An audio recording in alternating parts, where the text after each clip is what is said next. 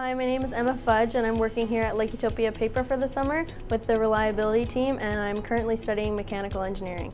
I'm Megan Fudge and I'm taking electrical engineering at Dalhousie University, and here at Irving I am working with the divisional engineering group as a summer student.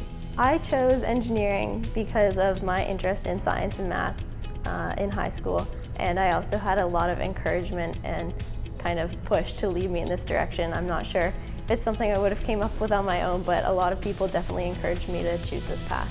So far, what I like the most about my engineering work and my courses I'm taking is the challenge and how you're constantly busy and always have to push yourself to do it. It's not, certainly not easy, but it's also nothing to be scared of. I've had kind of an interesting experience as a woman in engineering, mostly because I have a twin sister who's also in engineering and goes to school with me and was in most of my classes. She's in a different discipline, so we have branched out a little bit. But it's definitely not something you see every day, to see two twin girls in engineering. But it's been a help for me a lot to have someone with you.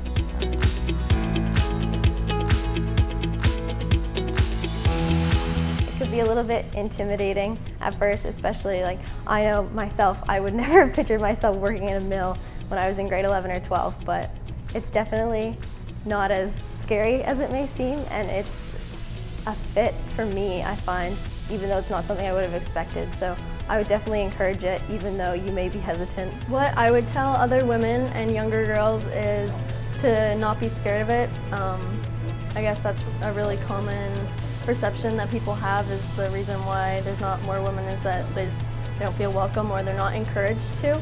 And I would say to young girls who are considering it is to treat it like any other discipline or any other field of work that they were considering, and to just evaluate it. If that's what they want to do, then to go pursue that and try it out and not to hold themselves back. Happy International Women in Engineering Day!